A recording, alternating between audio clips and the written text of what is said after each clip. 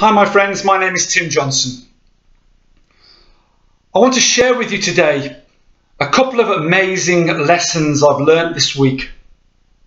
You see, the thing about personal growth, or growth of any sort, whether you've been in addiction or whether you just want to improve your life, your fitness, be more successful, to grow as a human being and be the best version of yourself you can be, then you must constantly learn and always be open-minded. As Wayne Dyer said, be open to everything and attached to nothing. So sometimes it's easy to forget and that we're constantly learning, and sometimes we learn from pain or from discomfort, and we learn lessons from that and we grow from that, and other times we learn from other people's examples or example. And this week I've learned from two different people two very important lessons that I thought I knew about, that I preach about on this channel, often. But thanks to these two people, I've learned more about and a much deeper lesson. The first lesson is about gratitude and being in the moment. And it's something I always bang on about on the channel. And it's been very important to me in my own growth, if you like, over the last 3 years. But I learned something very new this week and quite profound. And it was shown to me by someone who came in off the streets into a shelter I volunteer at locally, which is a homeless and drug and alcohol drop-in centre. And in the sort of communal room in this centre, there is a battered old settee and a really old-fashioned television sitting in the corner. And when people come in, we chat with them, and they have a sit down, have a cup of tea and a bite to eat, and we can help them wherever we can, or offer advice or whatever. And this guy, first time I'd ever seen him, it's a Scandinavian bloke, and he came, and the first time I'd seen him there, and he looked pretty worn and pretty battered, and he sat down on this battered old settee, and the television was sort of droning away in the corner, and he sort of floated off into this little world. And I noticed him out of the corner of my eye, and he was sitting there and he was just gazing around him and gazing at the television, and his arms and hands were rubbing on the settee. And I went over to him a few minutes later and started to have a chat with him, and he was lost in a moment. And I said, "Are you okay? Is everything all right?" And this guy looked at me, and he's still rubbing his hands on this battered old settee and looking at this, and he said, it's the first time, it's the most comfortable seat that I've sat on in weeks, and first time I've seen a television, of any sort for ages. And without going into details on the conversation and his situation, I thought, this guy, this is real gratitude and present moment being demonstrated to me here.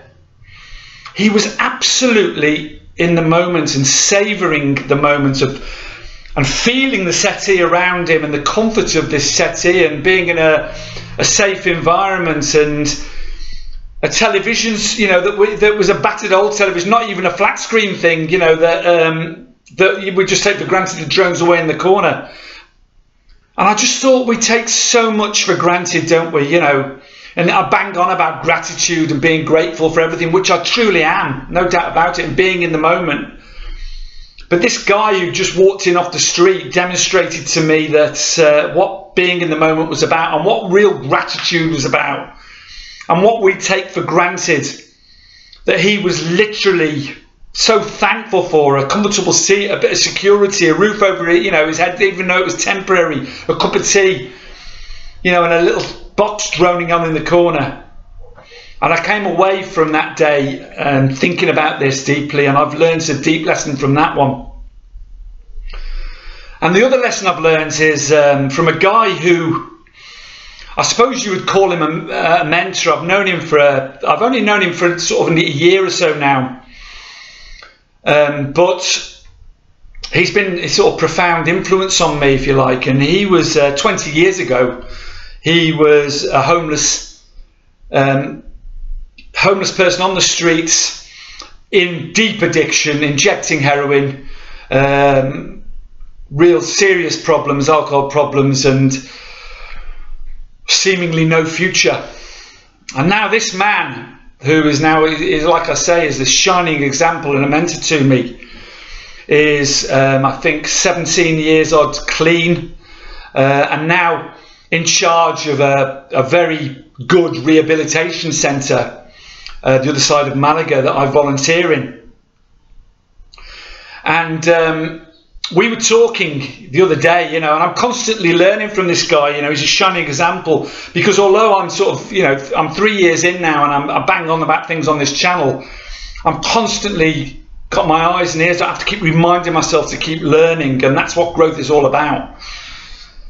And we were talking the other day, and he said to me about hitting the snooze button, and we were talking about being the best version of ourselves, if you like. And he said that life is, it's a constant. Of course, it's a constant battle for all of us, generally. So, and some people are a lot worse off than others. But to grow is you have to be. It's a constant tug of war, if you like. It's no use pushing on the rope, if you like. So you've got to keep pulling on it hard, and put yourself into a bit of discomfort to grow. And he said about hitting the snooze button, he said, put yourself in a situation where there's a job, in your past. And there's been a few for me, and I could sort of put myself and visualize this situation. He said, you really want this job, you really want this, and you've got an interview for it, it's your final interview. And so you set yourself up the night before, you prepare all your breakfast stuff so it's all ready for, for you. You lay out all your clean, ironed, best clothes. You set your alarm an hour early in the morning so you can get up and you can make your bed and you can have a proper shower, shave, a wash, look your best, feel your best, eat your best breakfast, and present yourself, the best version of yourself, if you like, at this interview. He said, but if you want to constantly keep growing, that's fine. What you've done there is a one-off, if you like. But if you want to constantly keep going, you can't hit the snooze button. In other words, you've got to keep doing those things. You've got to be the best version of yourself. You've got to keep putting yourself out of your comfort zone. In other words, it's like, you prepare your breakfast, you set your alarm an hour early so you can meditate or do whatever you got to do, or exercise, or go to the gym, or go for a walk with your dog, or, and you leave yourself enough time to have a proper wash, to iron your clothes properly, to make your bed properly, to eat a proper breakfast, to a nutritious breakfast, to give yourself enough time so you go forward into the day being the best version of yourself you can possibly be. And he said that's a constant thing you're doing every day, and you're doing it all day. You constantly challenge yourself. And he said, and that's how, after 17 years, I continue to grow, to learn, and to be the best version of myself. So remember that. It's a constant tug of war, and you've got to keep pulling. You've got to keep challenging yourself. You don't push against the rope. You keep pulling it. You don't hit the snooze button. You have to constantly put yourself into this little bit of discomfort. Because we learn from that, we grow from that. You don't sit back and get comfortable and stop learning and hit the snooze button, because it's no good. You'll just go backwards, and your growth and your learning will stop. So I just wanted to share those two things with you this morning, two really important lessons, and just stress to, never stop learning, always be open to everything, because we learn from, not just, as I say, from the discomfort, but we learn from other people's examples. And I've constantly got my eyes open, taking inspiration from people who not just mentor me, but are in more humble situations that are doing amazing things, and we can constantly learn from. So thank you for listening to that. Please subscribe to the channel. Please share the videos, like the videos, just helps more people see them. And once again, seize the day, seize every day, carpe diem, because every day is a gift. Because lots of people didn't wake up this morning, you know, and I constantly say this, but as soon as I open my eyes in the morning, I smile and say thank you, because I'm still alive, and I've got another day to learn, to experience, to grow. Thank you for listening. Much love to you all. Have a great day, a great weekend. Bye bye.